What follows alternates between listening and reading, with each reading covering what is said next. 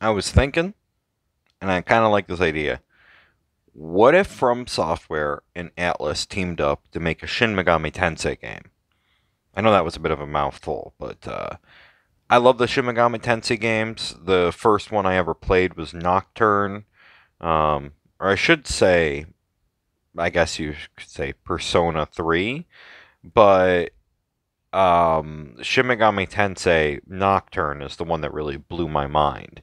I thought Persona 3 was okay.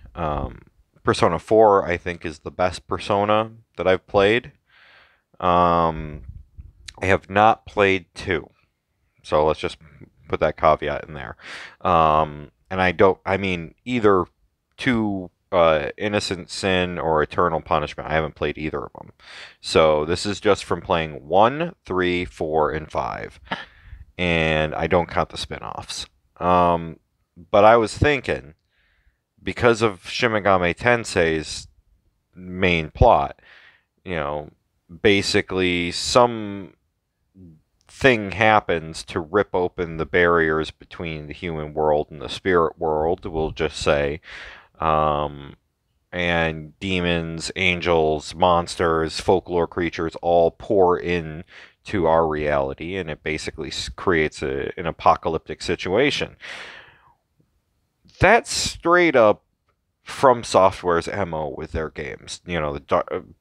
And since I've been playing a lot of Elden Ring again, I was just thinking, I'm like, imagine exploring a completely destroyed Tokyo, ruined buildings, and there's all these different demons, monsters, and everything that you have to fight through.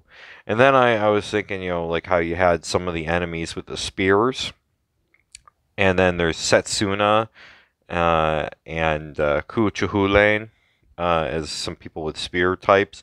And I just started imagining like the combat styles for the different monsters, and I'm just like, this could work.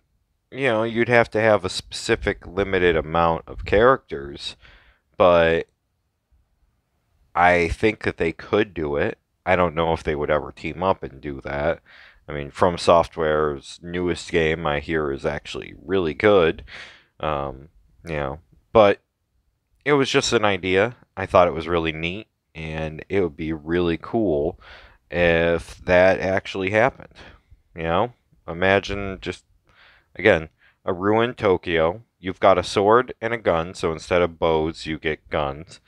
Um, and you have to fight all sorts of monsters. And if you are familiar with the Shin Megami Tensei games, they can have anywhere between like 150 different monsters and demons and stuff, all the way up to around 400. I think Shin Megami Tensei 4 Apocalypse had the most amount of monsters and demons and all that out of all of them. I don't think there would be like that many, but I could see them how they could probably get 100 or so specific ones that you could run across. I mean, worst come to worst, you palette swap some of them. But yeah, I mean, Elden Ring has a wide variety of enemies, and there is a little bit of palette swapping, but it's fine. It's a massive game. I mean, I don't even think I've explored half the world so far. Anyways, have a good day.